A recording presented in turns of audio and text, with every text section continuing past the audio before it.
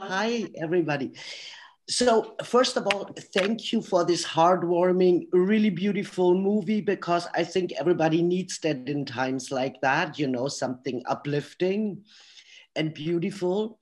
And then I thought, unlike Didi, especially James and Meryl, as I already talked to you, you don't take your celebrity so serious, Like James, you're one of the biggest pranksters in the world. Would you dare to prank on Meryl, for example? You pranked everybody. I don't consider myself a complete prankster, but look, maybe this question is all a sort of reverse psychology. There is a good chance that Meryl's being pranked right now for my show, and who knows? And I think it's just important to keep everyone on their toes. No, it's just like, it's so nice to have humor also, because I know that Meryl was pranked, and she and Brad Pitt, by George Clooney, right, Meryl? What happened? I don't remember.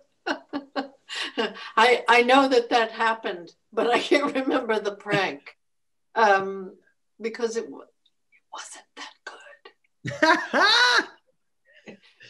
So, James, it's on you now to do a good one.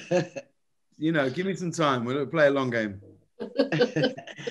So, when I saw the movie, I also thought, this whole idea about the prom in Europe, it's not as big as in the States, right? Mm-hmm.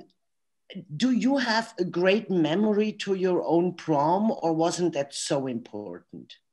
Maybe I start with Joellen. Sure, yeah. No, I remember what I wore. I wore this really pretty red off-the-shoulder dress that I had rented, and I went with friends, and we just had a fun time and danced the night away. But it was truly nothing compared to the final prom in our film. Meryl, what do you remember it? Was it so important to you? I went to a lot of proms. Because in my high school, they had a junior prom and a senior prom.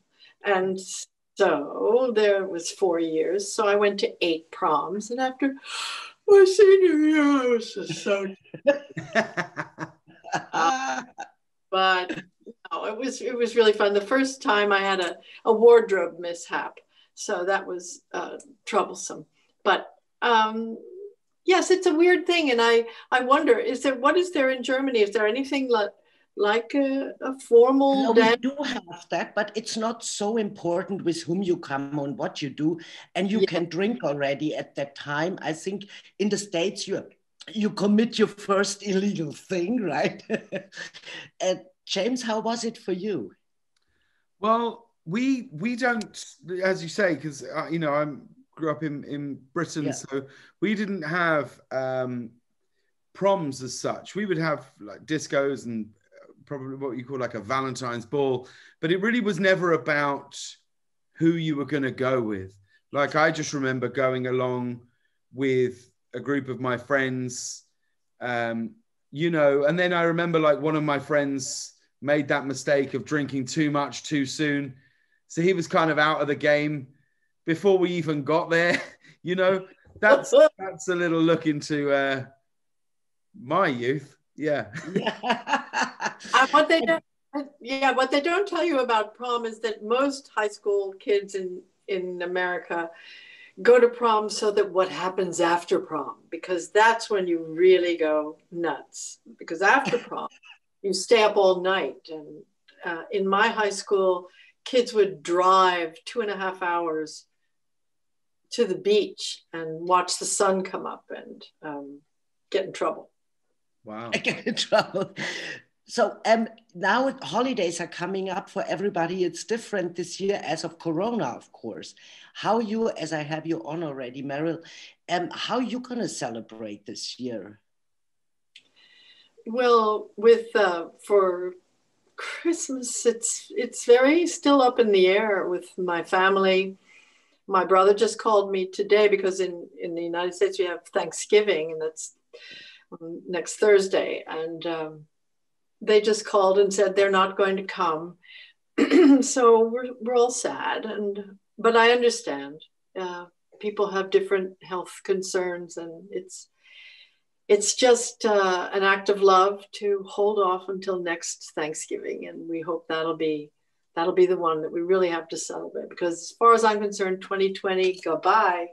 Let's get rid of it. James, you also want to go and buy, right? Yeah, I mean, we historically have always, ever since we moved to America, we've always gone home at Christmas to see my family. We're not sure if that's going to be possible. We're sort of not completely ending the hope of that just yet. But yes, we'll see how that goes. But, I'm with Meryl. Like, there's a really brilliant song by a band called Smith and Burrows, who have a song called When the Thames Froze. And it ends with a lyric that says, "The years go by so fast, let's hope the next beats the last." And I feel like next year has a genuine chance of actually doing that.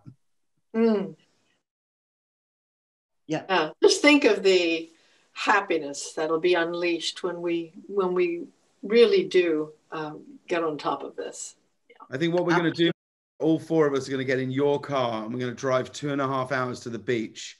If that's all right with you. Get drunk. Yeah. Yes, yay, let's do that. So happy holidays, everybody. Sorry, Charlene, I have to wrap 4 minutes. I'm sorry.